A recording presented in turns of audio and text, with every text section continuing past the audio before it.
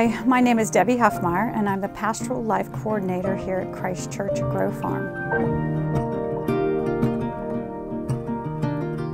Started in Swickley and moved out here to the township, where I went to Avonworth.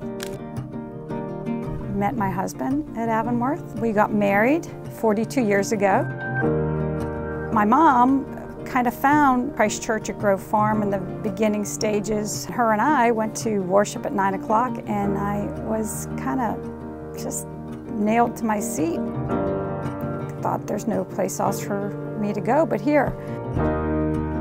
I was sitting in church one morning when Pastor John was preaching, and he was touching on the subject of service. I felt like he was talking directly to me, like, what are you doing here? How are you helping the kingdom?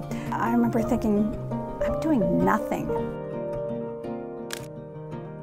I walked out the front doors, and a woman walked in. Her name was Helen Reddy. She grabbed a hold of my arm. She says, I have something for you to do that's going to bless your socks off. She says, I want you to call people and pray with them. And that was a great thing. It got me started. 5 years ago, Pastor Barry asked me to join the staff, and I'm thrilled to be here today. We now have this team, the care team, that is underneath what Pastor Craig has been encouraging us to have in every member ministry. It's such a blessing to be there and to reach out, to make a phone call, to listen to them, what's on their heart, what's their prayer request.